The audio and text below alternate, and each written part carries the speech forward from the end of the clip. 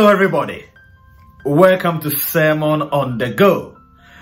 Today my topic is the dangers of lying, spreading false rumors or spreading false accusations about people. The dangers of lying. And I've taken my text from a variety of places in the biblical literature. The Bible says in Exodus chapter 20 verses 16, which forms part of the 10th commandment, and this is the 9th commandment. It says, "You shall not bear false witness against your neighbor." Let me just pause for a moment and let that sink. You shall not bear false witness against your neighbor. And in the book of Proverbs, we read, there are 6 things that God hates. No, 7. Haughtiness, lying, murdering, plotting evil, eagerness to do wrong, a false witness, sowing discord among the brothers. These are the things God hates.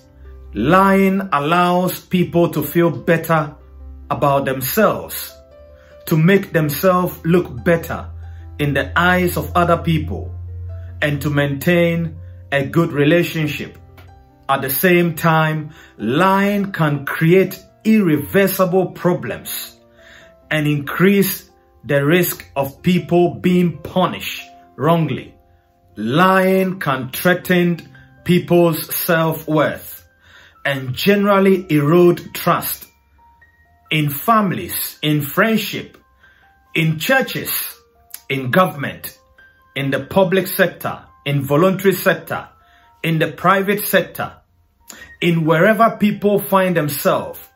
Lying can threaten people's self-worth and erode trust in all these areas. What is a lie? Well, according to the 10 commandments, a lie is bearing false witness about a matter or a situation or about your neighbor. There are 3 essential elements about lying. A lie will always communicate some information. 2. The liar will always intend to mislead or deceive people. And 3. The liar knows what they are saying is not true, but they will say it or write it anyway. The sad thing about lying is that it destroys you with a vicious cycle. When you continue to lie and manipulate people, it's like putting a rock on your back and having to carry it around everywhere you go. Lying is a relationship destroyer that will end up destroying your own life. Lying is critically dangerous, especially when you know what you're writing about or what you're saying is not true. It destroys relationship, damages trust, and creates unhealthy atmosphere. There are many consequences of lying, but let's just examine a few from the Bible. A false witness will not go unpunished, and he who speaks lies shall perish. So there are 2 things going on here. Punishment and death is the consequences of lying. For all that is in the secret would eventually be brought to the open, and everything that is concealed will be brought to the light and be made known for all to see. As you are busy writing letters, as you are busy spreading false rumors, as you are busy writing false accusations about people. Be warned and be assured that those secret letters and those false accusations will come to the open for all to see. Let's examine the story of Joseph, which is covered from Genesis chapter 37 through to Genesis chapter 50. It is a vivid representation of the great truth that all things work together for good to those who loved God and those who are called according to God's purpose. Not only was he sold into slavery by his own brothers, he was also accused wrongly by his master's wife, which led him to be imprisoned. But because the grace of God was upon Joseph, God vindicated Joseph. And within 24 hours, Joseph came out of the prison and became a prime minister of Egypt. So when you're lying about somebody, just be careful who you lie about and what you say about them, because they could become your boss. They could become the president.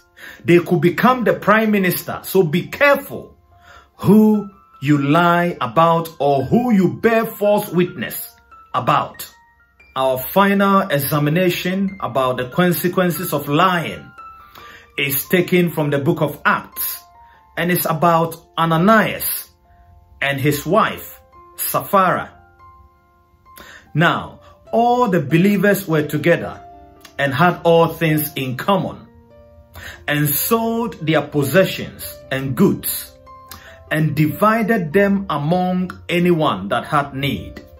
But Ananias and his wife, Sapphira, sold their plot of land, and they hid part of the money, instead of giving all the money to the apostles to be shared among everybody equally. They hid part of the money. And so Peter said to Ananias and his wife, Ananias, why has Satan filled your heart to lie to the Holy Spirit and kept back part of the price of the land for yourself? Immediately Peter finished speaking, Ananias was struck by death. He died there and then. So my dear friends, there is a serious consequences about lying. Be careful who you lie against. Ananias and his wife stood before the apostle Peter and lied. And the Bible says when Peter had finished talking to them, Ananias fell dead. He fell down and he died. Be careful when you are lying against a man of God. Be careful if you are lying against a vicar, a rector, or an archdeacon, a bishop. Be careful if you are a Christian and you go about writing false letters, writing letters of accusation of something that you know is not true. Be warned and be careful. Let's move on to the blessings of telling the truth. The Lord detests lying lips, but he delights in people who are trustworthy. Therefore, instead of lying, choose to tell the truth. Even if you don't like what is going on, even if the person you are looking at is different from you and you don't like what they are doing, choose to tell the truth, because the Lord delights in those who are trustworthy.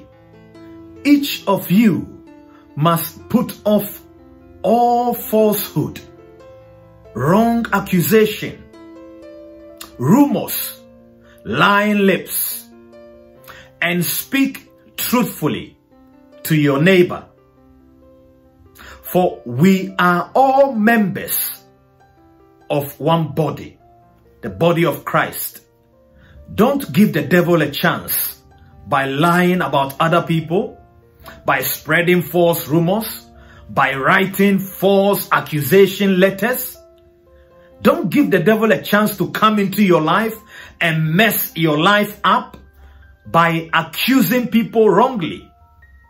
Because in the end, the devil will use you and he will kill you. The 9th commandment out of the 10 says this: you shall not bear false witness against your neighbor. So anybody under the sound of my voice, if you have said anything, spread a rumor, said anything about somebody, written a letter accusing someone wrongfully, which you know is not true, you must go back and correct it. Because if you don't, it will backfire on your head. Especially if the person you have lied against knows how to pray.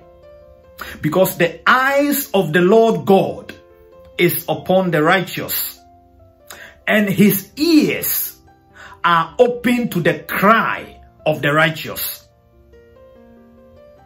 A false witness will not go unpunished, and he who speaks lies shall perish. If you have said anything about somebody that you know is not true, I want you to run as fast as your leg can carry you. Go and correct it. Because if this person knows how to pray, then you're finished. Then you're finished.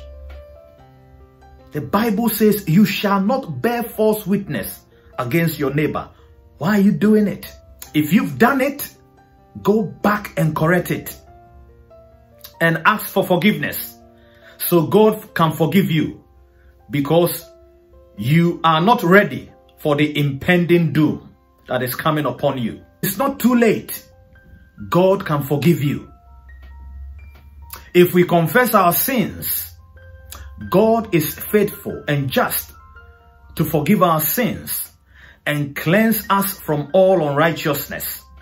Love your neighbor as yourself. And don't lie against anybody wrongfully. It is very dangerous. Let's pray. Heavenly Father, we thank you for this chance to learn about the dangers of lying. And we thank you for all the scriptures that you have given us to remind us not to lie, but to seek to do good and to love our neighbors as ourselves. And so we pray that you will help us to love everybody as we love ourselves, to seek to live in peace, harmony, and in unity with everybody. In Jesus' name we pray. Amen.